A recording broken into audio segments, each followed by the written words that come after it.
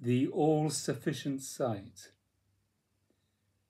When you recognize me as I am, there is no doubt in you. One who beholds me as I am, and with right and true devotional recognition response, is beholding the divine or reality itself as it is.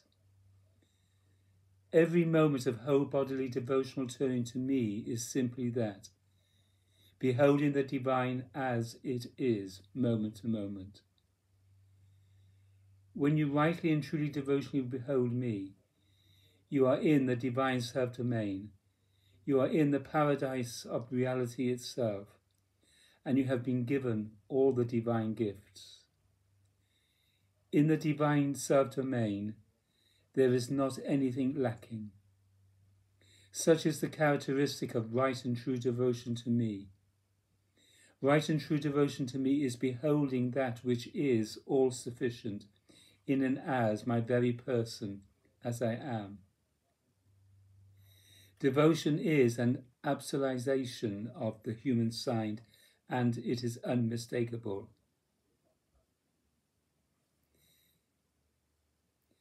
When self-attention is forgotten, devotion is self-evident. And when self-attention is not forgotten, the lack of devotion is absolutely obvious, like a pile of garbage. There is no mistaking one for the other. Beholding the spiritual master is the ancient walkabout way, spontaneously turning to, and thus and thereby, a whole bodily surrendering to, the divine in every moment the spiritual master is in sight. Having thus sighted the divine, you remain in that turning, surrendering disposition, and you would not and do not turn away from the spiritual master ever again. That is devotion. If you think you need to be occupied with self in life and otherwise merely fit devotion in with all your ordinary occupations, you are justifying your own bondage. Divine beholding is the only worth of life. There is nothing else of worth in life, nothing.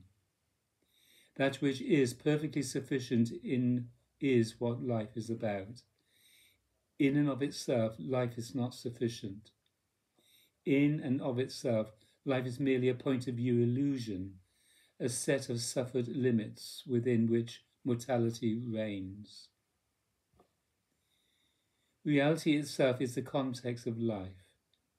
When reality itself, which is self-evidently divine, is located, beheld moment to moment, there is the intrinsic transcending of all that life otherwise might appear in and of itself to be.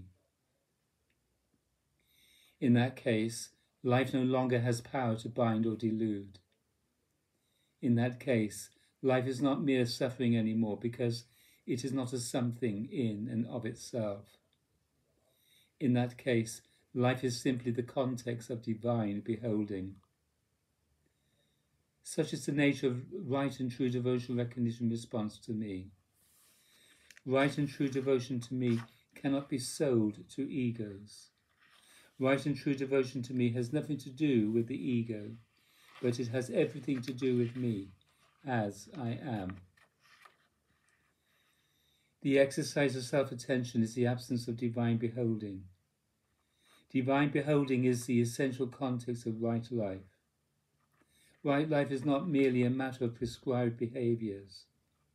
Rather, right life is the right context of life. Right life is the context of divine beholding based on rightly and truly devotionally recognizing the divine in person, the divine manifesting itself as it is and in plain sight. The divine moves you to turn the faculties to itself. The divine is not an it object. The divine is me, my very and absolutely divinely avatarically self-revealed person and state. You are given the gift of my divine avataric incarnation of the divine state so that you can rightly and truly devotionally recognize the divine in and as my person and have this, my divine avataric bodily human vehicle, be the root focus of the psychophysical faculties. In that turning, you can be combined with my very and intrinsically egoless state, not merely my physical appearance as a thing in and of itself. My divine avataric incarnation here is the profoundest of divine gifts. My divine avataric incarnation here is the perfect gift of reality itself. I am the divine gift that is the divine itself. And if I am rightly and truly recognized as I am perfectly known as that which is divine and all-sufficient. That is why I say that in the reality way of Adidam, realization is given from the beginning. In the reality way of Adidam, realization is not sought. In the reality way of Adidam, realization is not caused. In the reality way of Adidam, realization does not come only at the end. In the reality way of Adidam, realization is given from the beginning. In the reality way of Adidam, self-realization of reality itself is in the recognition response to me as I am, and the divine beholding of me as I am, on sight, moment to moment. When whole bodily turning to me in right and truly responsive devotional recognition of me as I am, goes on as a moment-to-moment practice of divine beholding, that is radical devotion to me. Perfect obedience to me is to simply follow my instructions about right life, implicitly, explicitly, and altogether, in responsive fulfillment of my gift of divine beholding. And divine beholding of me as I am, in a comprehensive right life context of moment-to-moment, whole bodily devotional communion with me, is perfect knowledge, both as a preliminary listening practice and as an eventual perfect practice. Thus, my divine avataric gifts are given from the beginning of the reality of Adidam in and as my own person. However, if you merely objectify me, and thus and thereby refuse to know me as I am, my gifts cannot be accepted and received by you. You must rightly and truly devotionally recognize me as I am, and be whole bodily turned to me as I am, in moment-to-moment divine beholding of me. Only in that case are you combined with that which is all-sufficient, that which is divine, the egoless, non-separate, indivisible, and self-evidently divine self-nature, self-condition, and self-state of reality itself. In the devotional context of divine beholding of me as I am, you are moved to responsively embrace right life and recognition, enabled to engage a preliminary listening practice, and eventually the perfect practice of perfect knowledge. Nevertheless, the preliminary listening practice of perfect knowledge is not a technique or a self-applied seeking method for causing the self-realization and the perfect practice of perfect knowledge. Perfect knowledge itself, beginning with its only by me revealed and given preliminary listening practice, is always only the by me self-manifested revelation contemplation of what is self-evidently the case in every moment of divine beholding of me as I am. I am the all-sufficient sight. My true devotees perfectly know that. Therefore, my true devotees do not focus in self-attention. My true devotees cease to carry on the patterned destiny of point of view in space-time. All of that is purified in the divine beholding of me. Right and true devotional beholding of me is searchless, selfless, and self-evidently divine. The divine beholding of me does not disable anyone relative to the natural functions of living existence, not at all. Rather, the divine beholding of me makes all of life a context of divine fullness. In due course, all is purified, transformed, and ultimately translated into the perfect domain that is conscious light itself, in which there is no separate anything or anyone. Such is the intrinsic and self-evidently divine domain of all existence. The divine self-domain is not merely a heaven somewhere else. The divine self-domain is not located in time and space.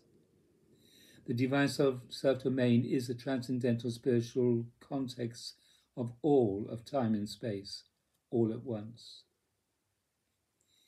In the perfect fulfillment of the divine avataric reality way of Adidam, divine translation is a necessary and inevitable event in which the entire cosmic domain is perfectly outshined.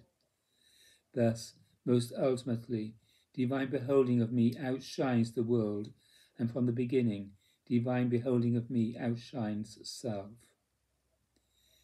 To rightly and truly practice the divine avataric reality way of Adidam is to live on the basis of moment-to-moment divine beholding of me, sighted in my bodily human divine avataric incarnation form, and devotionally recognized as I am. To practice the reality way of Adidam is not itself and necessarily a matter of becoming some kind of recluse. To practice the reality way of Adidam is not itself and necessarily about any kind of mere change of circumstance. Rather, to practice the reality way of Adidam is to be transformed in place, in the ordinary context of your human doings. The only by me divinely avatarically revealed and given reality way of Adidam is the way of the divine beholding of me as I am, which is my avatarically incarnate divine and egoless and indivisible self-state, here self-manifested, and now and forever hereafter, shown in plain sight by my divine avataric bodily human incarnation form.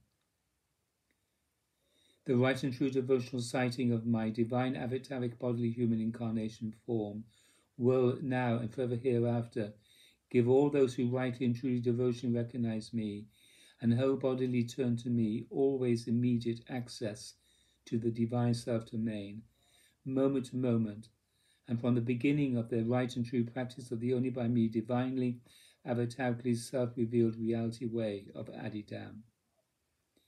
From that beginning, my true devotees